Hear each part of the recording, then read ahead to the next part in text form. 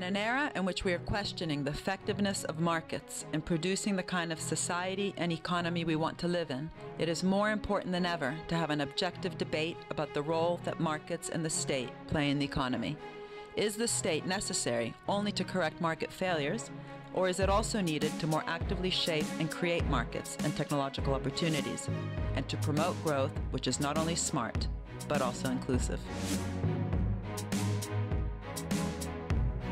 Well, there's a lot of debate, of course, on what is the appropriate role of the state these days. Some people say the welfare functions have to be reduced. Some people say there should be more financial regulation. Some argue that there should be more or less industrial policy and so on. But behind all this debate, I think one important thing we have to remember is that there is no scientifically defined boundary of the market. Now, this might come as a surprise to some people because economists have been very good at arguing that, convincing other people that they know where the boundary of the market should be. But in the end, it's a political position, including my own position. It is political because what it is all markets are in the end propped up by a range of regulations on who can participate, what can be traded, how the process of exchanges are regulated and so on. And there's no economic theory that will tell you that this is the optimal arrangement and this is where market should end and the state should begin. Now, a very good proof of how things are in this regard is the fact that capitalism has many varieties.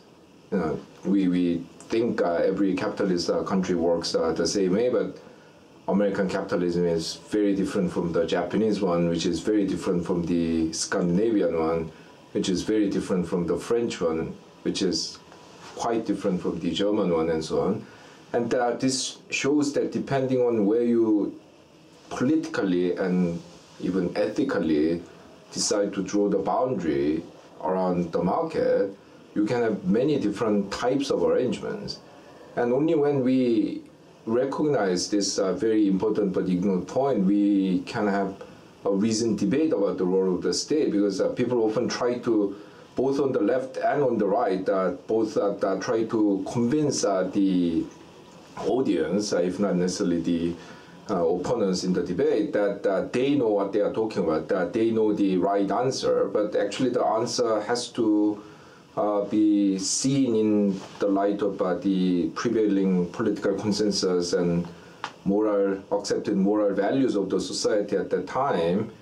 And this is why I strongly believe in a democratic society in the end, because in the recent period, attempts have been made by the European Union and the IMF and so on to impose so-called technocratic governments on countries like Greece and Italy, which is totally unacceptable.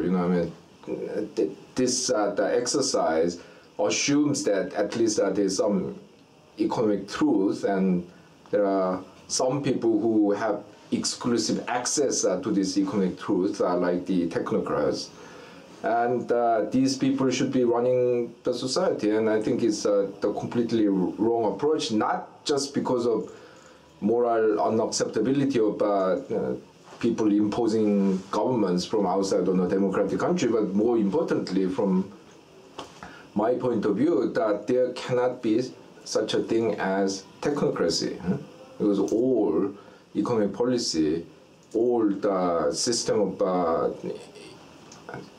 all economic system are in the end political. There's nothing. There's no such a thing as a scientifically defined technocratic solution to any of the economic problem. Now, this is a bad news and a good news. It's a bad news in the sense that, despite this reality, we keep seeing the rich and the powerful trying to impose the solutions they like selling those solutions as scientific solution to our problems.